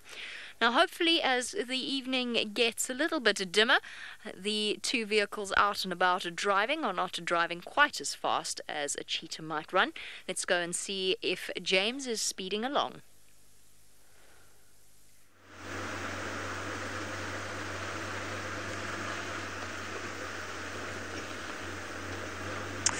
Yes, I am feeling my way along in the dark. We've left the hyenas because it was just the one left there. Only June lying there asleep, and I thought we'd just have a quick look around for the last 20 minutes or so and see if we can't find something there. Something by way of spotted cat, perhaps, if we're very lucky. No, there's no track here. This is a roundabout where I heard those francolins screaming at each other. Unsurprisingly, that's where the luck's gone over the last few weeks, or few days, sorry.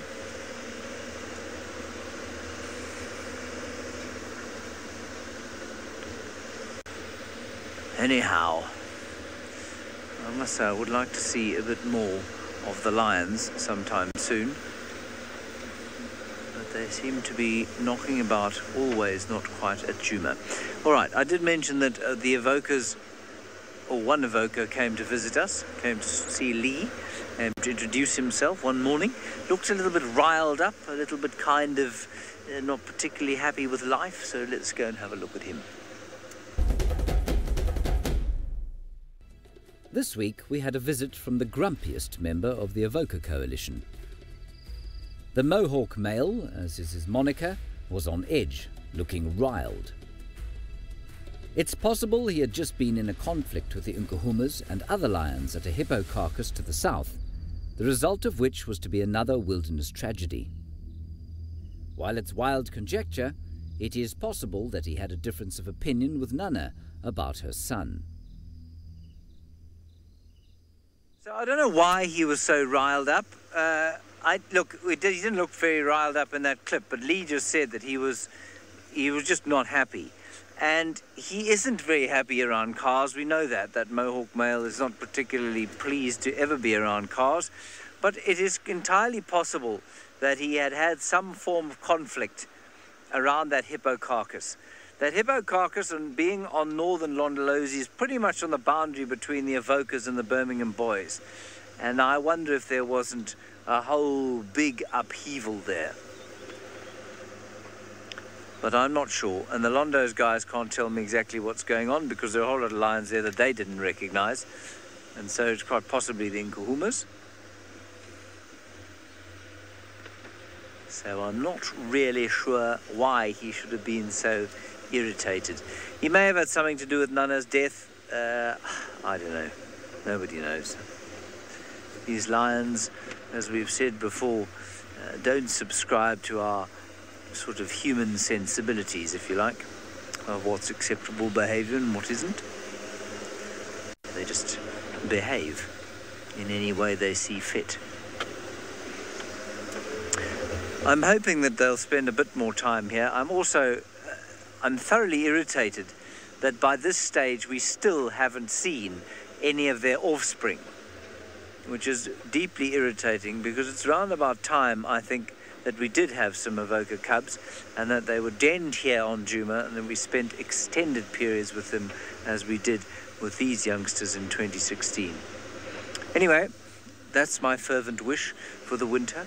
Let's go back across to Jamie and find out just how it is that those Avoca boys are able to make such a loud noise.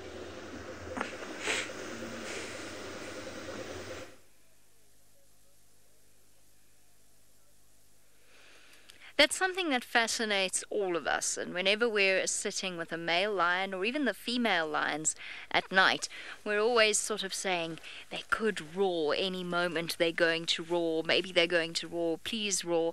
Often we're saying please roar to ourselves because it is such a spectacular experience. So have a look at this. Whoopsie daisy. There we go. Have a look at the Avoca's roaring. And watch the way that their bodies move. I almost don't want to talk over this, actually, so I won't.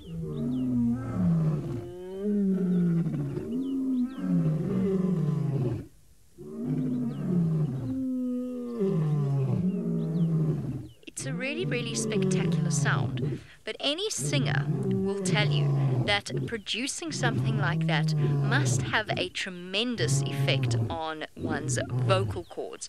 So just imagine, they produce a sound around about 114 decibels or so. That can be heard up to 8 kilometers away, possibly even more, by the human ear, let alone by another lion.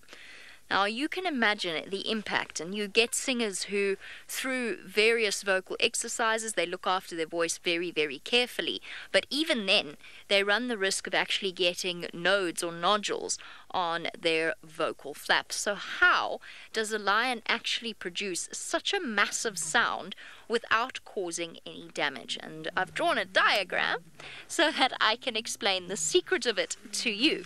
But the issue here is that I had to put it not quite in the way that I really wanted to position it. It's meant to be structured in a different way. So the air comes through here. This is a cross section of the vocal box or the larynx, and these folds here are the ones responsible for the sound. And this tissue over here is muscle tissue. But what's most important is the content of, or the way in which these vocal folds are structured, and they have a very, very high elasticity, much higher than that of a human being. Lots and lots of elastic tissue, connective tissue, as well as a little bit of fatty tissue in there as well, which enables the lion to make that massive sound without causing damage. But what researchers have determined is that the differences within a lion's vocal roar are caused by its age and the structure of these vocal folds. So that's why a lioness sounds different to a young male, and an adult male sounds different to a young female, and so on. And they, of course, can each pick up on the individual sounds. Yes. There you go. Choi wants to know if they're designed differently to make different vocal sounds possible. Yes, they are. The most important point is that elasticity there, but they're also shaped slightly differently in order to... I was going to draw the larynx of a cat just as a demonstration, as a contrast, but honestly I ran out of time.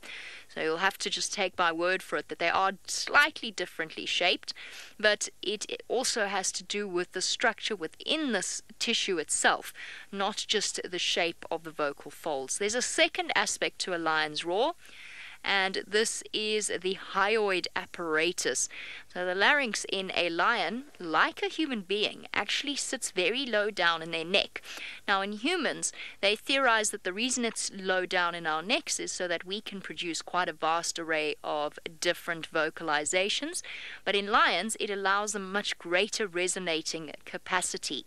So this actually connects, it's a funny orientation. This is the back of the lion here, this is its bottom jaw, so imagine it's sort of facing downwards, and then this is its throat over here. And this connects it to the bone, but it's very, very loosely structured and very thin when compared to something like a non-roaring cat, where it's much more angular and the voice box sits around about here, and the connections are much tighter, so there's much less flexibility. It's a very, very loose hyoid, and as a result there's actually a muscle that connects right down to the diaphragm, which pulls that voice box down, opens it up, and creates a massive resonating cavity which allows the lion to produce that sound. So they do have a capacity, and you saw the muscle tissue that I drew in on the vocal folds. That muscle tissue can also expand and contract in just the same way that we do. We obviously have a greater capacity to produce different vocalizations. We can make different sounds, but they can expand and contract to change the shape of those vocal folds.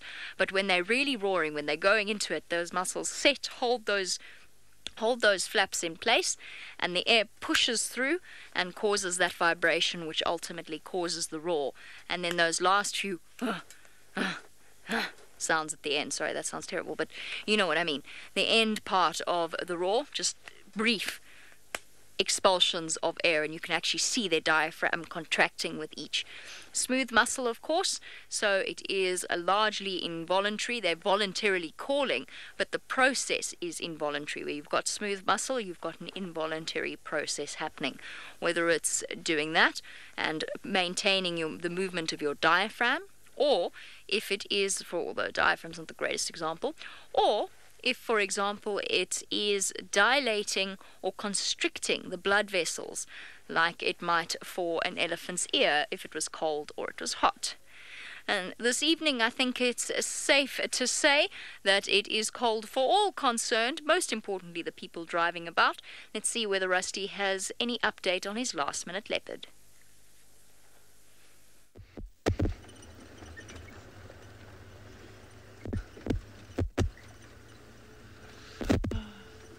Well, I would love to give you good news about any of the leopards around here, but we've got not much movement at the moment. But I just don't want this evening to end because we know they're here. And I've always worked on this philosophy, or let's say in the last 10 years. It's very hard to find leopard. And it's not, leopards let themselves be seen. It's not we see them, it's like they let us see them. It's thick bush here. It's incredible how the amount of times we do get to see these leopard and how often we get to see them. They are very shy, sly creatures, and I think it's just when they want to be seen. So yes, but while we're talking about leopards still, let's look at what Kuchava has been up to the last week.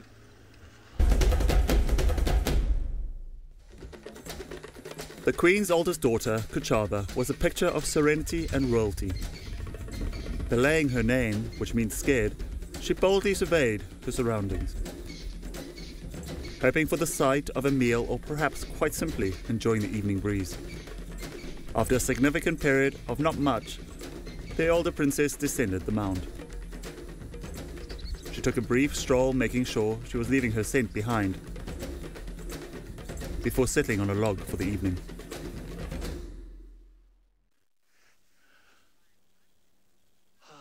She is a beauty here, and that's what I was hoping for when you see her like laying out on a log. That's what we expect, or how we expect to see all leopards, either a log or a termite mound. Isn't it just your iconic leopard pose, or just hanging over a tree? I just stopped up here because I did hear another alarm call, but of impala. But now with this full rutting season going on, it's quite difficult to see if it's an alarm call or actual impala rutting. I think it's a false alarm. Well, let's go back to Jamie and see how her evening's going.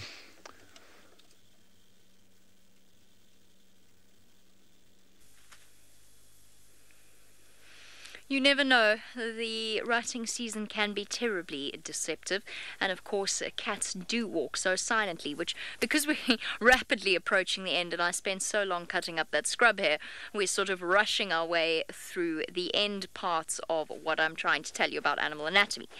We're talking about the silence of the big cats, and I'm going to skip the clip, or at least I'm not going to show you the clip right now. We're going to have a look first at the diagram of the structure of a leopard or a lion's paw. So if you have a look at it now, just very quickly, you'll see the way in which they walk. This here is the front paw, so this is the wrist joint. The wrist joint works in exactly the same way as our wrist joints do. And then these extended carpals and these phalanges over here, meaning that they only walk on the front part of what would be their hands. Wait, go away, stick.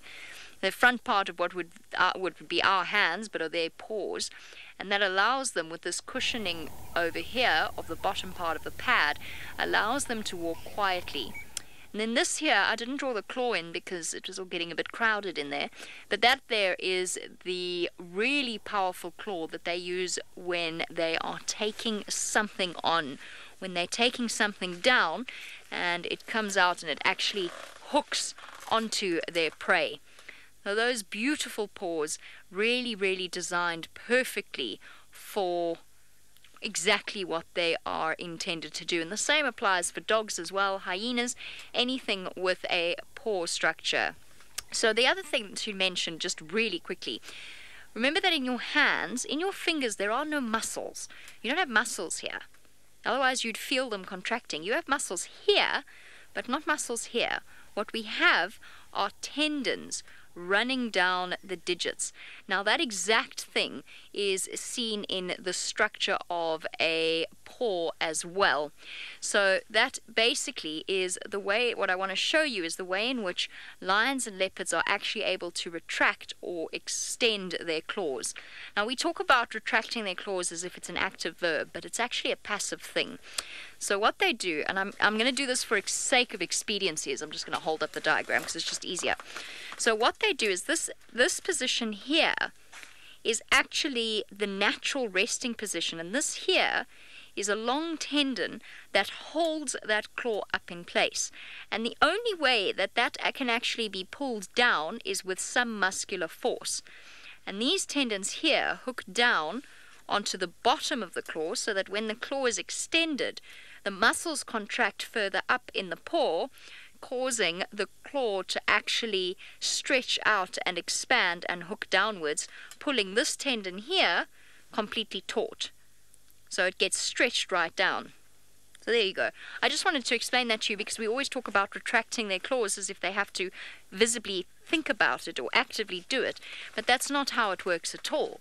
It's a resting position, just in the same way that when bats hang upside down, their resting position is with their feet locked closed.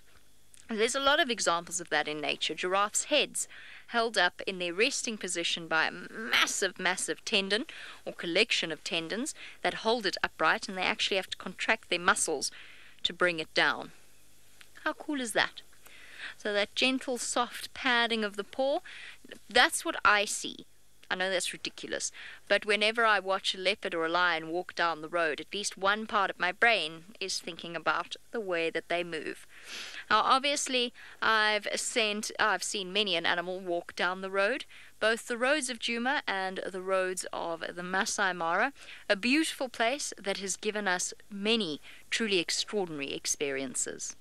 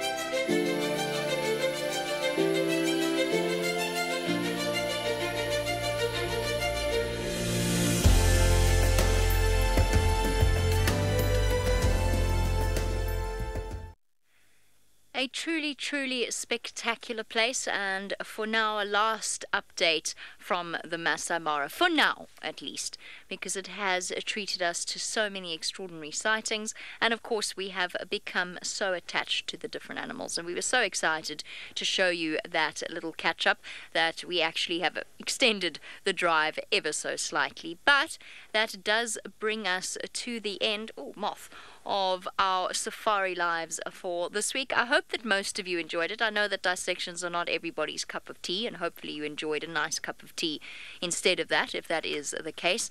I find animal anatomy absolutely fascinating, and I'm sure that most of you do as well. I think it's part and parcel of understanding the way in which animals interact with each other and the way in which their bodies are designed to be able to do certain things, and of course to not be able to do certain things as well. And there's some things that we didn't even get to touch on, the strength of a hyena's jaws, but I did feel that we've spoken about that so often that it wasn't necessary for us to go back into that once again. So thank you all for your strong stomachs. Thank you for sitting through that, and hopefully you enjoyed a little bit of an in-depth look into the animals that we know and love, because I certainly enjoyed it. That brings us to the end of Safari Lives. I hope you've had fun, and thank you as always for your questions, comments, and participation. We'll see you then.